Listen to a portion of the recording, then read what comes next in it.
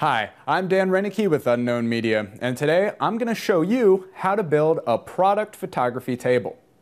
A product photography table doesn't have to be anything special. Just think of it as any ordinary table. For this design, I'm going to start it off with two 4-foot 2x2 boards and cut them in half. These will be the 4 legs for the table.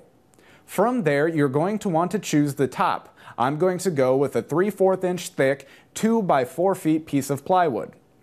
After that, secure the top to the 4 legs. Make sure the edges are flush with the edges of the table so you won't have any edges that could cause physical harm to someone. Here, I'm using 3-inch screws to secure the top to the legs. Once you have finished securing the 4 legs, you should sand down any coarse edges.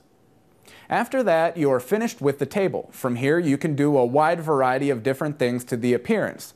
I personally like to lay fabrics over the table to enhance the look while shooting the products. I'm Dan Renicky, and that's how you build a product photography table. Take your best shot.